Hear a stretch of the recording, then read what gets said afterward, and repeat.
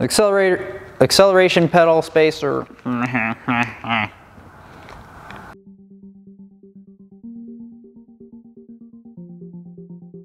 What's up guys, Eric with Verus Engineering here, and we are going to be doing another install on our GV WRX STI. Well, this one's the sedan. However, it does fit both sedan and hatchbacks. The pedal spacer is basically geared towards those who think that moving the pedal closer to them and closer to the brake pedal can benefit them for heel-toe downshifting on track. This, in my opinion, is beneficial for anyone running stainless brake lines or a big brake kit that really has a stiff brake pedal. If the brake pedal is fairly mushy, then normally on hard braking, the brake pedal goes down far enough that you can heel-toe pretty easily. However, if you do have a stiff pedal, this will definitely benefit you, and that's in my opinion, but we've also heard a lot of other people state that they really wanted us to come out with this product, so that's why we basically did so. Install is really simple. You can probably do this in 15-20 minutes. We have to do it on the lift because she blew up. So that's fun. If you have a long block, hit us up, sales@verusengineering.com. Moving on, you basically need a 12mm socket, a 13mm socket, and a ratchet, and basically that's all you need for the entire install.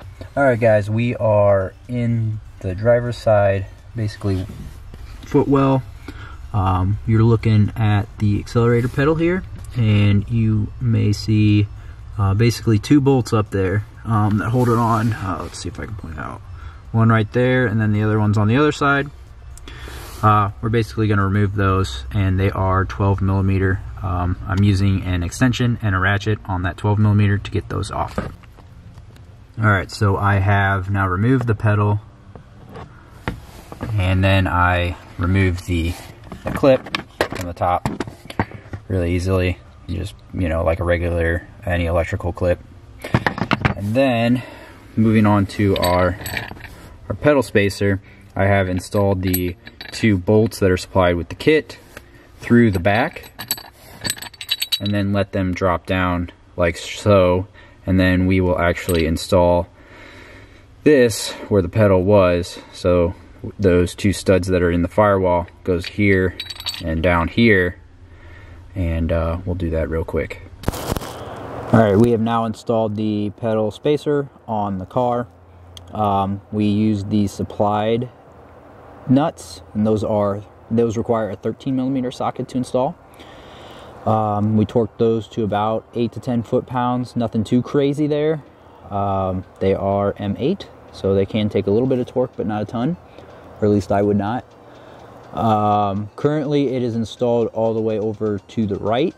There is some room to go to the left. I believe it's 8mm distance that it can actually move to the left if you want it closer to the brake pedal, but I always recommend starting the furthest away from the brake pedal to ensure that you kind of get used to it first, because it definitely gets significantly closer to the brake pedal, and that can kind of be a little odd at first.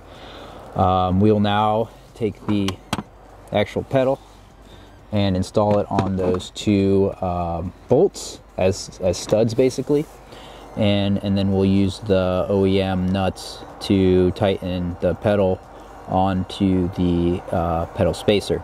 We'll go do that right now. Alright, so at this point the OEM pedal is installed on our pedal spacer.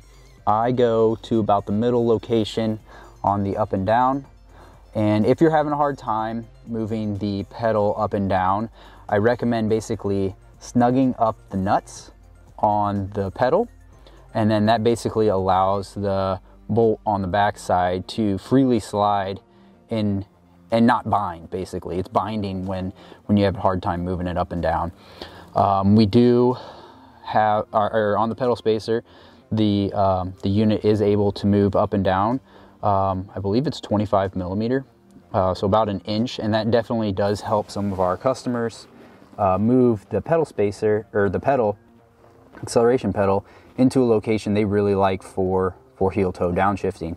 I'm unsure if you can tell at this point, but the pedal is definitely closer to the brake pedal in this direction, left and right, and then also quite a bit in this direction.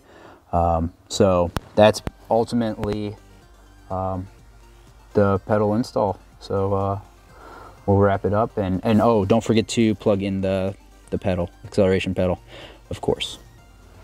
All right, guys, that wraps up the install. It really is that simple. The only thing I suggest is basically take it easy for the first few weeks. If you hate it at first, give it a few weeks again, because you have a bunch of muscle memory, and as you change that, it's very awkward at first. You might accidentally hit the brake when you mean to hit the accelerator pedal, or the accelerator pedal when you mean to hit the brake. So just be careful initially and make sure that you take it easy. Good luck with the install, and I hope you found this helpful. Subscribe, like us, all that jazz. We appreciate it. Thanks.